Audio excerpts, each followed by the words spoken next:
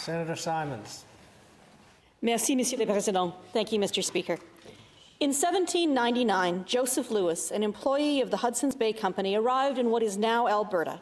He was 27 years old, but he'd already had a life of adventure.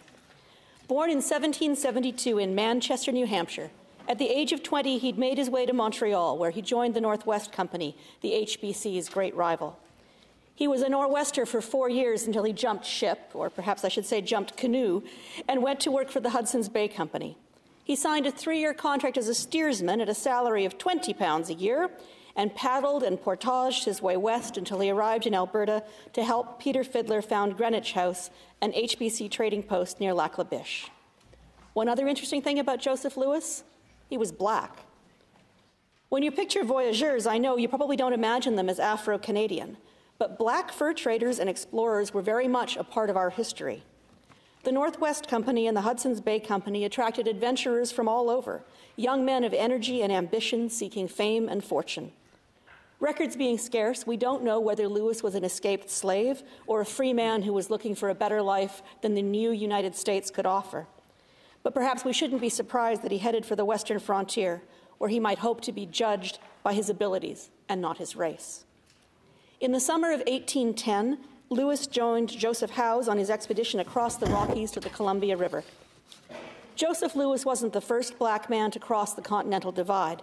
That honor belongs to York, the Virginia slave who accompanied Lewis and Clark on their 1803 Pacific expedition.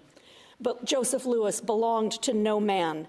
He crossed the Rockies strong and free, though slavery in the British Empire would not be abolished for another 30 years.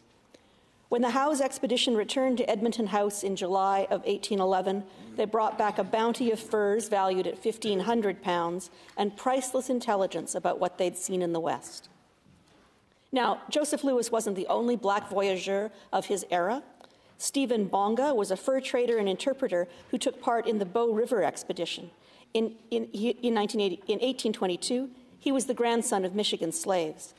Glasgow Crawford, another HBC employee who was black, spoke English, French, and Iroquois and worked as a cook and middleman at Fort Chipewyan from 1818 to 1821. Mais Joseph Lewis a peut-être laissé l'héritage canadien le plus durable. Lui et sa femme autochtone, dont nous ignorons, hélas, les noms, ont eu 2 filles et un fils qui ont ensuite rejoint la colonie de la Rivière Rouge pour faire partie de la nation métisse. As we mark Black History Month, let the story of Joseph Lewis remind us that Black history is Canadian history, and Alberta history too.